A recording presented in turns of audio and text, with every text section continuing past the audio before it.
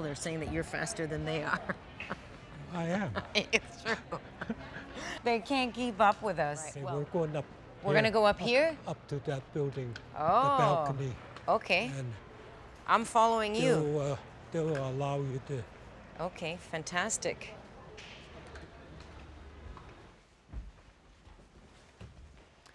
People take note. 88 years old. This is the secret. 88 years old. He's walking ahead of me. I can't even keep up.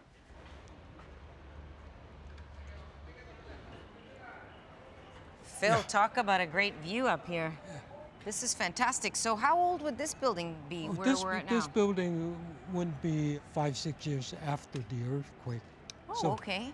All of Chinatown is rebuilt after the earthquake. So, but it's been in this location since at least 1860. a lot of these are residences. Yeah. But in the past, would these have been different stores or would they always be residences? Oh, no. They're basically residences, except for this one building here. Right, this is an this exception. Being a association building, which you will see a lot of. Okay. All these buildings, if you look at it, it's typically a kind of commercial-like building. Right. There's nothing oriental about the whole thing. Yeah, nothing. You look at that one, what's oriental on it? They just stick a little roof on Right, top of a regular commercial building. Right. And gives you the illusion it's Chinese architecture. I got you. All right? Yeah. We've got to move on. So there's Cannes that you showed me the menu. Wow. Prior to this was a Republic restaurant called the Republic. But then Can then had his beginning here, introduction of food to the mainstream. So we're talking about 60 years ago, roughly, 1950s. Well, 1951, I think he started. And Very maybe cool. further up the block, there's a few more restaurants that try to start that trend. But Yes. Cannes is the one that most notable. So do you think that he was the most successful? I would say so, in Yeah. terms of attracting mainstream. Yeah, the storefront, of course, been remodeled. This is not the oldest restaurant, but it has maintained a 1920 flavor. Wow. You look at all the very booths cool. on the inside. You look at the light fixtures there. Yes. All the original fabric. Once So this upon is a again time, 1920s? 1927, I think, about. Wow. The other big piece of this puzzle from a restaurant standpoint is we have to keep in mind that San Francisco is a world-renowned destination. So it's a huge touristic city. So I would think that that would affect what people do and the word when we say authenticity, you know what I mean? Because you want to make money, I mean, obviously, as a restaurant. Of course. And when you're dealing with tourists, authenticity is all how you present it, right? That's it's always a quote.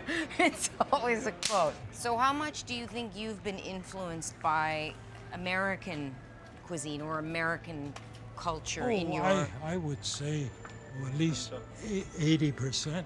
Really? Oh, yeah. So you would say 80% of Phil is American and 20% is Chinese? Yeah, might even be more. Well, I guess the place that you're born is always the strongest link, you know, especially when you live there your whole life, right? Right. When we were young, because of our isolation and rejection, Yes. we would all say, we're going to go back to China Right. because that's where we're supposed to be. Right. We belong there. Right. Right. But then, It's not real. how old were you first when you went to China? Well, I actually, just right after Nixon's visit is when my first trip, because prior to that, there's an embargo. Right. We weren't allowed You to weren't go. allowed to. Right. You were in your 50s the first time you visited China. What was your biggest surprise there? That's Not surprised. I would Yeah. say that I was very happy that I went at that time just before things started to change. In other words, I saw the old China. I saw what my family, really grew up the environment that they grew up in Yes. before all that changed. So I got to see that. That's great. Have you been back since then? Oh yeah, You I've been have. there for about 13 times, Okay, so now you're a regular. It's good. pretty much. Now, this block here Yes? used to be known for its restaurant. Almost every other building, Yes. Chinese restaurant, and of course Cantonese. And of course, Cantonese, yes. And now it's been taken over by people from different areas, Right. and so on. So you have a variety of food. But this was what known.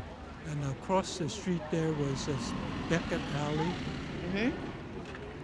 Used to be one of the oldest restaurants there, and it's still in operation, but it moved across the street. Yes. And this is one of the oldest restaurants that predates the earthquake. Wow. Survived and still running to this day. And it's in the Different basement. ownership. It's in the basement. Very cool.